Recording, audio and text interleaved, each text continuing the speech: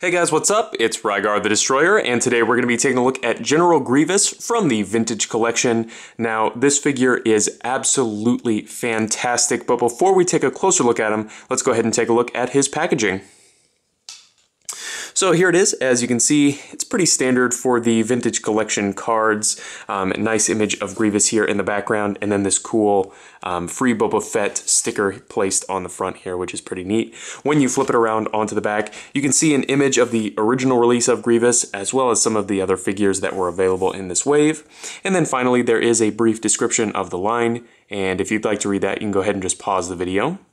So overall, pretty standard stuff, so let's go ahead and get back to the figure itself here. Now, General Grievous, as I've got him posed here, stands at almost 5 inches tall. So he's much larger than your average 3 3/4 inch figure, but that's perfect for this character. It makes him really stand out in a display, makes him really intimidating and very cool. And this figure continues on that trend by having a ton of accessories and features. So the first feature that you can do that are technically accessories are that you can pop off his chest. You can do that on both sides. Let me do that. You can pop these panels off and you can kind of take a look at his internal organs in here. Pretty cool. You can kind of reenact some of the scenes from Revenge of the Sith with this as well, which is really cool. The detail on there is absolutely fantastic. And honestly, the detail on this figure overall is absolutely fantastic. His next accessory is his cape. And as you can see here, it's got the printing on the back, which not even the Black Series figure did, at a higher price point. Nice stitched, it's lined, and it's got the little pockets for his lightsaber hilts on the inside. And then, you can fit it on the figure, and it does suffer from some of the same problems that a lot of the capes and cloaks do, in this scale, and that is that it doesn't, always lay perfect. But frankly, they did such a nice job, I can't fault Hasbro for this. His next accessory is his blaster, and as you can see, no paint detail or anything on this, but it does look very nice. Then he does come with 2 lightsaber hilts here to place in his cape. Very nicely detailed and have some paintwork on them, which is nice. And then finally, he does come with 2 lightsabers.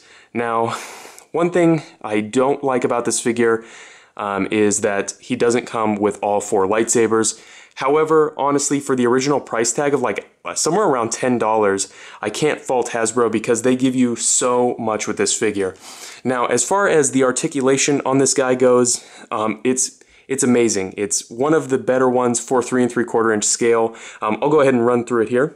He's got a ball peg in the head, nice range of motion. Then in the shoulders, he's got a ball hinge.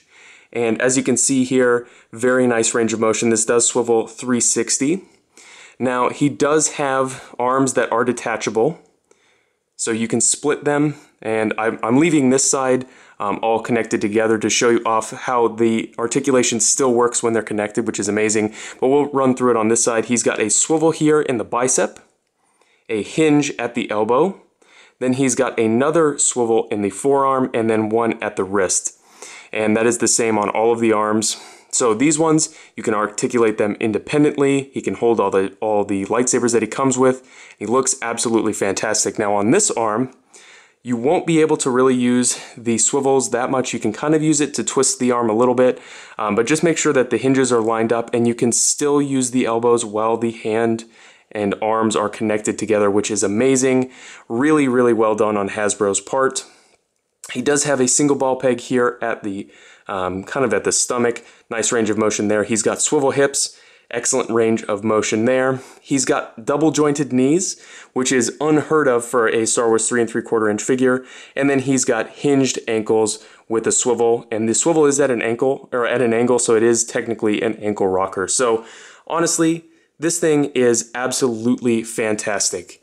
I will say it's not perfect. There are some problems. Like I said, he doesn't come with 4 lightsabers, even though he does have 4 arms. And he is made of a kind of rubbery plastic. As you can see here, his legs are a little rubbery, which can make him kind of hard to stand sometimes. And that's not helped by the fact that he doesn't have peg holes in his feet, really. So, I don't know. It's just some minor things that I think take away from an overall, amazing figure. It's almost perfect, in fact. And even with those flaws, I highly recommend all of you track down this figure.